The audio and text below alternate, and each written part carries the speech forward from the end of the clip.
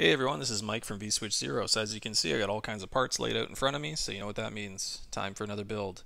So this is going to be my contribution to the Socket to Me 7 build-off, and as the name implies, it has everything to do with Socket 7. So rather than exploring some of the higher performance Super Socket 7 platform stuff, or even the later Intel MMX stuff that's out there, we're going to look at the total opposite end of the spectrum. We're going to look at the oldest Socket 7 stuff.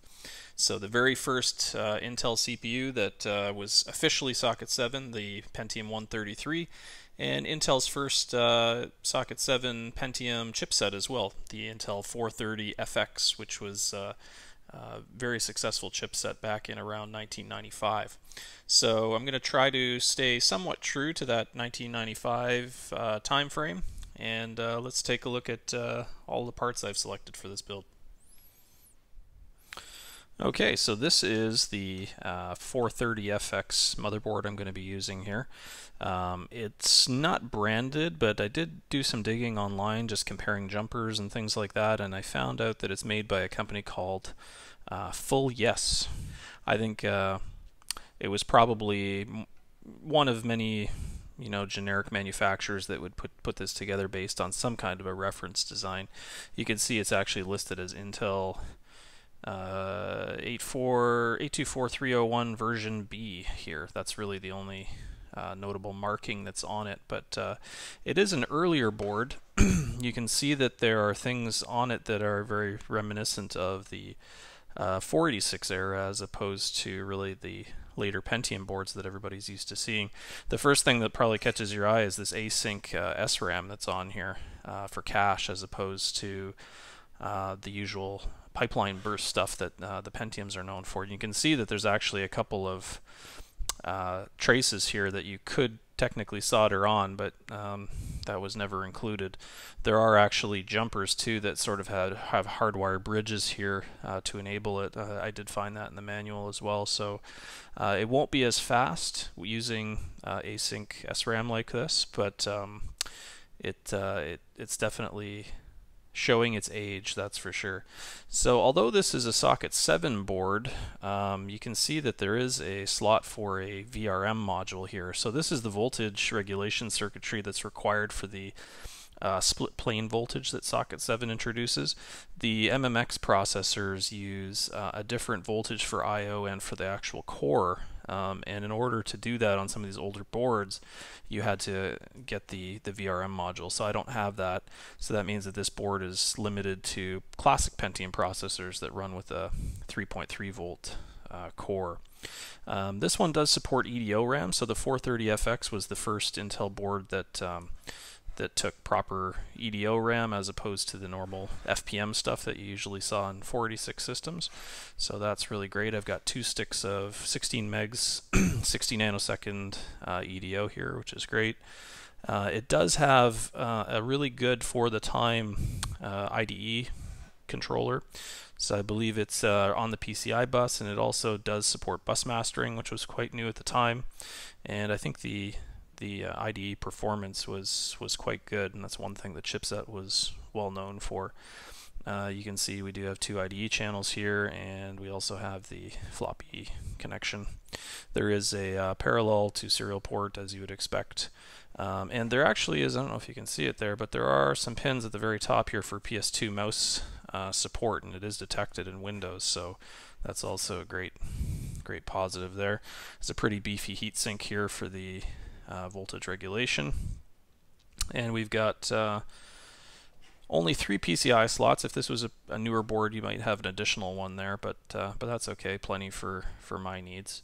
You can see the Dallas RTC here has a newer date stamp on it. It's the 21 at the beginning, indicates that it was made this year, which is because I replaced it. And thankfully it is socketed. You can see there's a socket there, so very easy to replace. And the one that was in there was this Odin jobber here, which is just a Dallas compatible chip. This is the one I pulled out of it, and it was completely dead, and that was preventing the system from booting, which is why it was sold originally as a defective part. So for this build, I'm going to use the Pentium 133. This was the first official Socket 7 CPU that Intel released. In actual fact, there's really not all that much different between this and, say, a Pentium 100, which is technically a Socket 5 processor. These newer Pentium 133, 150, 166 were manufactured on the 350 nanometer process. So was the 120 technically, but that CPU is a little bit special.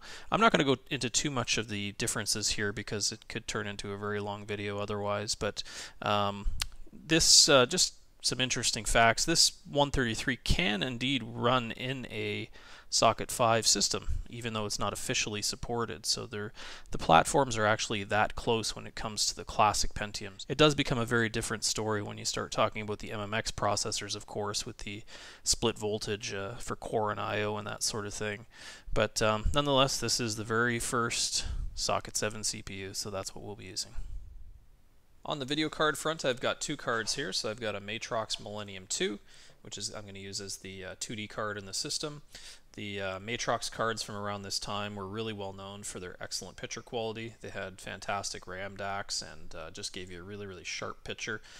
This is the Millennium 2 dated 1997 with, I think, 4 megs of RAM. It does have the expansion here if you want to add a module for another 4. I'm not going to do any crazy resolutions, so that should be fine for my purposes. I believe there are some 3D capabilities in this card, but I'm not going to be using it for that purpose. It's really just a really sharp 2D card that I'm going to pair with the 3D accelerator. I should mention as well that the Matrox is probably not the best choice if you're looking for old DOS game compatibility. Titles like Commander Keen will have scrolling issues with this particular card. But for the types of games that you'd see in 95 and later, it really is fine. It's not going to be an issue. So we'll go with that. For the 3D acceleration, I've got the trusty 3D Effects Voodoo, the original. So this is the Diamond Monster 3D dated 1997. This is probably the most popular Voodoo card that you'll find out there. There were a lot of these made. They're very solid and reliable. I haven't had any problems with this and used it in many systems. Again, it's dated 1997, so probably a little bit new for this system, but it wasn't uncommon to see people adding 3D accelerators into early Pentiums because the CPUs were starting to get a little bit constrained, and then if you can add an accelerator card like this to take the strain off the CPU, you could have a really good gaming experience. So that's what I'm hoping to go for with this. So next up, let's take a look at the audio card I'm going to use in this system here. So this is the Sound Blaster 32 plug and play. So you notice I didn't call it the AWE32 because this is actually the CT3600 that Creative released without the AWE moniker. Interestingly, it seems to be less popular for that very reason, but to be honest, it's pretty much everything that an AWE card is. It has the EMU 8000 chip here. It's got 512K of onboard memory for sound fonts, and it even has the two 30-pin SIM sockets to add additional memory. So even though it may not be technically an AWE32, it certainly does just about all of those AWE32 things you would expect. So, I mean, on a positive note, they are cheaper and easier to find. There are quite a few of them out there. So if you're looking for that wavetable goodness out of a second generation Sound Blaster card, I don't know if you can call it second generation, but the SB32 line of cards, it's a great choice. And for me, it's worked really well, and I'm going to be using it in this build here. I do have two Samsung 30-pin SIMs in here. They're 1 megabyte each. They're just some ones I had spare lying around from a dead 386 system that I salvaged. But it will take up to 28 megs of RAM for sound fonts. Now, 28 megs, you'd think that's kind of a weird size because you can't really get the normal 1, 4, 8 meg or even 16 meg SIMs to add up to 28 megs, but you get that by putting two 16 meg SIMs in there, and then I guess only 28 megs of the 32 total is addressable. So I'm hoping to get some bigger modules for this in the future. You can see there is a little jumper here to switch from the onboard 512K to the external memory slots. Unfortunately, you can't use both at the same time, so if you do switch the jumper, you lose the the 512K there. It doesn't have genuine OPL3. It does use Creative's FM synthesis, but that's okay. I mean, it's a bit of a trade-off. You do get the great sound font stuff that you can do with the Sound Blaster 32 series, so I think that makes up for it to some degree. The I/O ports you can see here are pretty standard. It does have a line in case you want to do external MIDI devices as well. And yeah, it's got all of the normal inputs you'd expect for CD and aux and things like that up here as well. So for storage, I'm going to be using this Fujitsu 6.5 gig drive. Unfortunately, the BIOS on this board has the 2 gig limitation, so anything larger than 2 gigs doesn't detect or work correctly. But thankfully, these drives around this time have a jumper configuration that can limit the size of the drive. So this green jumper here, as long as that's in place, the drive only reports itself as 2.1 gigabytes to get around that issue. So if you remember my slot 1 build-off video, I actually used this drive and ran into some problems. I did some testing afterward, and for whatever reason, it seems to be working just fine now. It went through all kinds of full formats and disk checks, and everything seems to be fine. I wrote all kinds of data to it, and so I'm going to give it another try here. I mean, it's probably not going to stay in the system permanently, but we will use it for now. So next up for network card, I've got a 3Com EtherLink 3 here. It's dated 1994, a bit of an older ISA card, but was a very popular one and has good support in DOS and Windows.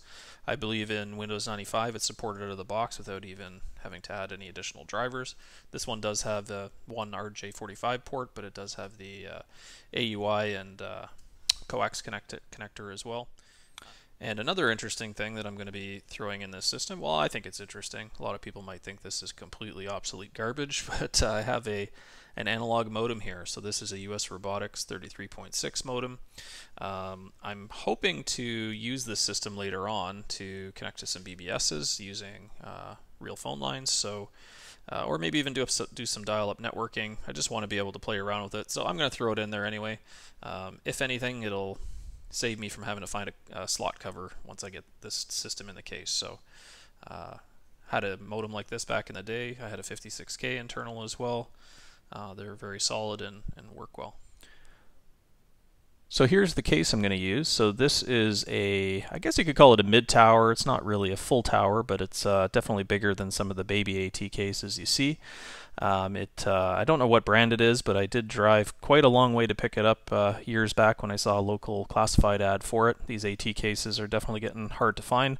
It was pretty dirty when I first got it. I mean, it was fully caked with all kinds of nastiness around the power button, and a lot of deep cleaning seemed to get it looking a lot better. It did used to have this sort of tinted plastic piece that you'd slide up and down here, but it was kind of falling off and didn't look good, and also got kind of warped, so I removed it. This is actually not a floppy drive. Back in the day, they used to put these sort of phony looking filler plates in here that just look like drives, so this is actually the only floppy drive in the 3.5-inch bays. This is a 5.25 1.2 meg drive that I picked up a while back. I haven't really used it yet, so I'm kind of interested to see if it works. The optical drive in here, I don't even know if it works. It was giving me some problems a while back, so I'm going to try it out. If it doesn't work, I'll swap it out for something else, but it does actually blend in pretty good with the case.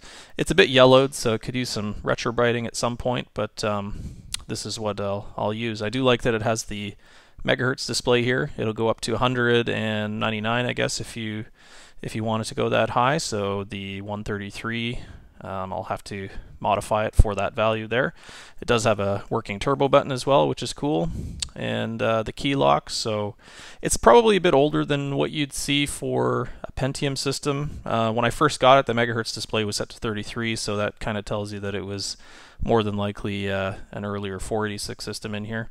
The power supply that I have in here, it's actually a brand new Athena Power 300 watt AT power supply. You still can buy them new. They're a bit pricey, but I did pick that one up a while back and it works great. So anyway, hopefully the system will work well in here. So before I reassemble the system, I just want to get this VFD MHz display set up properly.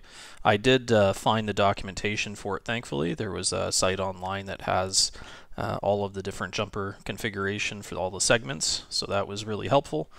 You can see here there's a huge bank of jumpers, so if you don't have documentation for this, it'll be a really frustrating experience trying to experiment and get the segments set up correctly. Not only is there jumper to be set for each of the segments you want to display, there's also a setting for both turbo and non-turbo modes. So I have this little switch connected at the back here just to sort of simulate when the turbo button's pressed, and you can see that it switches between, so it makes it easier to check to make sure you've done it correctly. Anyway, I'm pretty happy with that, and I think that that works well. Just another tip too, if you ever do need to do this, grab yourself a little external power supply, or if you have a PC power supply to feed it 5 volts. It can be a really frustrating experience trying to set these while it's actually mounted in the case, because you won't have good visibility, and getting all of these individual jumpers in the right position can be a real exercise in frustration. So I'll get this mounted back up now. Alright, so I got the system all assembled in the case, and overall I'm pretty happy with how it looks. There is a little bit of a mess of cables up here, but that's kind of unavoidable when you've got 2 floppy drives, an optical drive, and a hard drive all in the front bays, so that's okay. You can see there's actually a fair bit of space in this case above the motherboard, and that's because this is what they refer to as a baby AT motherboard, where it's only about, 3/4 height, and then you've got that additional space at the top for full-size AT motherboards. You don't see those too often, but they are around, and it will fit in this case. So for the expansion cards, the first one here is the 3DFX Voodoo. Below that, you've just got a little PCI bracket here that includes the COM port headers, so they just plug into the board for 2 serial ports. Below that's the Matrox Millennium 2. Got the 3-COM EtherLink network card here, the modem, and then the Sound Blaster 32 plug and play. The front LED connectors and switches were a little bit confusing. I had to dig up the information in the manual to make that happen. Things like the power LED, for example, it actually hooks up to the some of the key lock pins, so it's a bit weird, but in the end I got it going. So let's take a look at the back of the case. So as you can see, there's a huge mess of ports on the back of this system, which is not uncommon when you're talking about AT motherboards and cases. Not like the ATX days where you've got a nice clean I/O shield here with everything neatly placed. So when it comes to AT, you've got the only thing on the actual motherboard is just this keyboard DIN connector. Everything else has to be provided through header ports and either brackets or these little punch outs here. So you can see, like I said before, the serial ports, they just are sitting on a bracket here, and there's 2 cables that connect to the motherboard. I could put them in these punch outs, but I don't know what the final configuration is going to be, so I didn't want to do that quite yet. The 3DFX Voodoo does add some complexity here as well, so you've got the VGA input at the top as well as the VGA output, and of course the 2D card has to pass through its graphics to the Voodoo using one of these pass-through cables. I couldn't find one of these, but after looking around I actually did find a pack of 10 of them on Amazon, so I've got quite a few of these now, but this cable works quite well and it's nice and short, so it doesn't clutter things too badly. Also for the keyboard here, this is the standard AT DIN style connector, but you can use any PS2 keyboard just fine with one of these PS2 to DIN adapters. So that's what I use here. And yeah, so audio connections at the bottom here, so you've got both amplified and line out as well as line in, and a microphone connection, and yep, RJ45 for the network card here. So anyway, let's get this thing turned around and boot it up.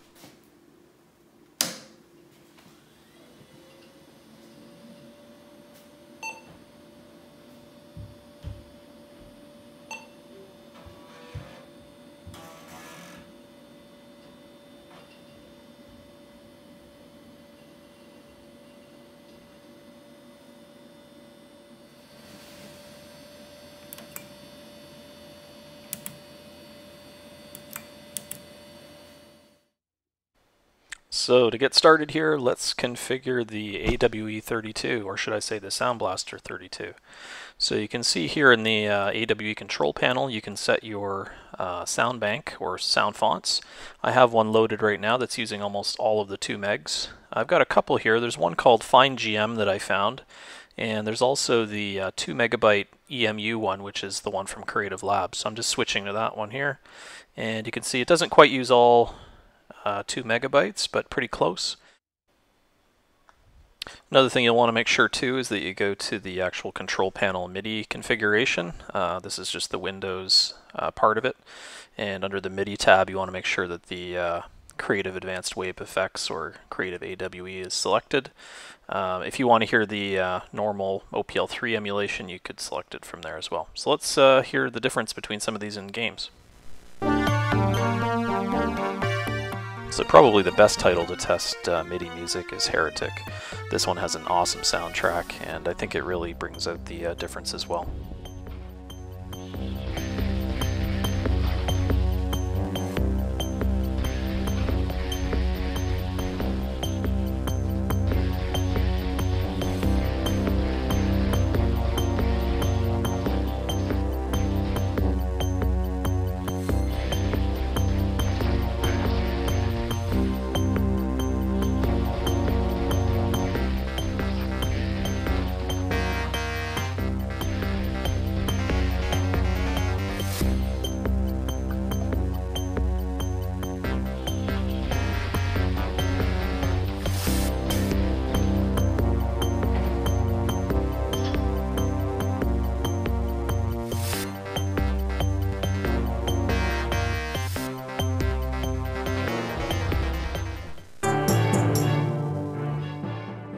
So this is a 2 megabyte sound font called FineGM that I found online.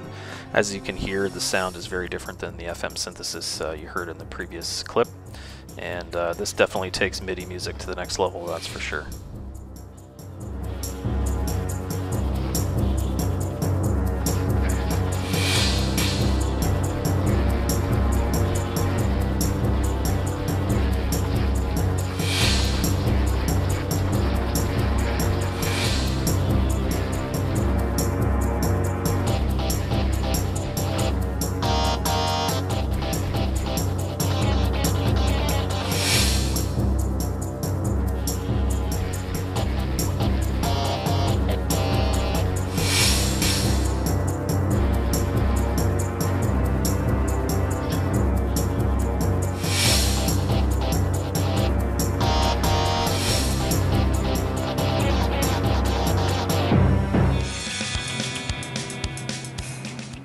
So another really fun game is Need for Speed SE. So this is actually the demo version where you only get to play one car and one track, but I remember playing this over and over again when I got my first 3DFX Voodoo card. I was really blown away by the effects, and today it actually looks a lot choppier than I remember, but that's sort of the way retro gaming works. Frame rates were, if you were anywhere near 20 or 30 back then, that was quite good, but still a lot of fun, and I actually played quite a few laps of this, and it brought back a lot of memories.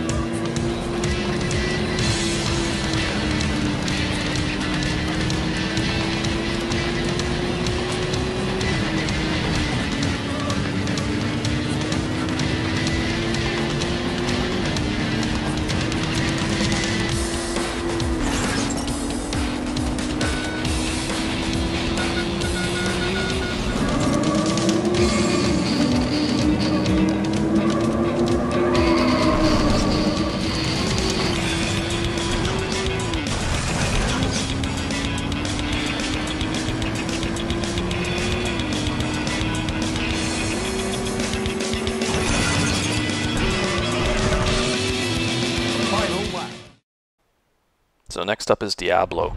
I played this game a lot back when it was first released. Initially it was on my Pentium 100 system, and I do remember it struggling a bit to keep up with it. It had some really creepy moments, and I remember it being pretty difficult actually, but I did beat it in the end.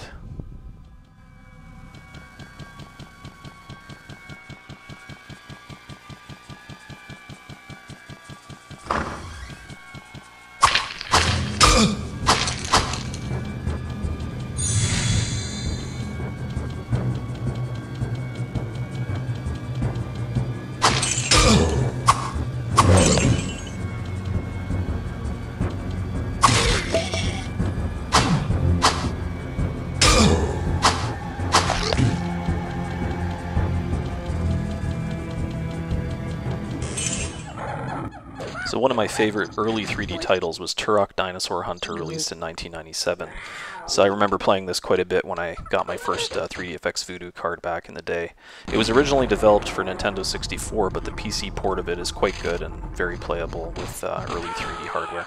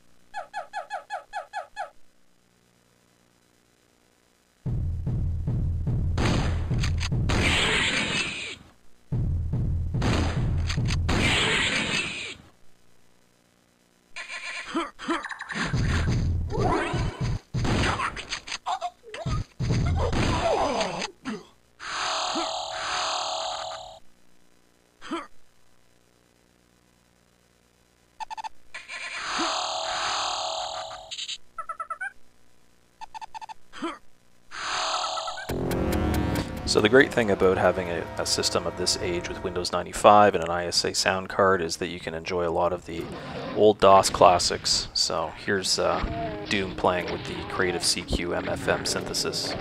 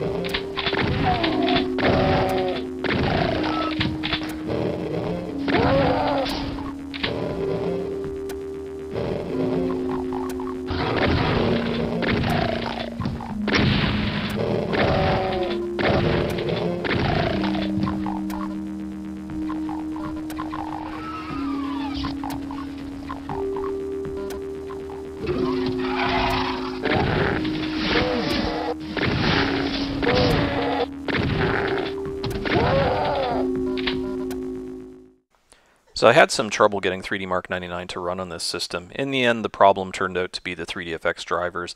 I had to get the latest Diamond drivers for the Monster 3D, and that seemed to fix the problem. Because of the age of the card, it is limited to 640 by 480, so the results here may not be comparable to some of the others running at 800 by 600. I also had to enable double buffering too in order to get the display to look half decent. So it is a pretty demanding title for an older 3D card, so the score doesn't really look all that great, but there it is nonetheless. So let's take a look at the 3DFX difference. So here's a time demo of Quake running at 640 by 480 with the software renderer, and as you can see, it's very choppy. The result here is about 10 frames per second. I won't put you through the pain and agony of watching the whole thing. But this coming up here is a switch over to the 3DFX GL Quake version. And as you can see, at 640 by 480, the same resolution, it is much, much smoother. You get the enhanced 3D effects as well as an added bonus. And if you were to run the time demo with the software renderer at 320 by 200, which is the default DOS resolution for it, you'd actually get about the same frame rate of about 26.5, 26.8 frames per second. So at the time, to run a 3DFX Voodoo graphics accelerator, it was a game changer. And that's it. Hope you enjoyed this video. The Pentium era is a very nostalgic time for me, so it was a lot of fun putting the system together and revisiting some of these old games. If you'd like to see more retro PC content like this, please don't forget to like and subscribe. Bye for now.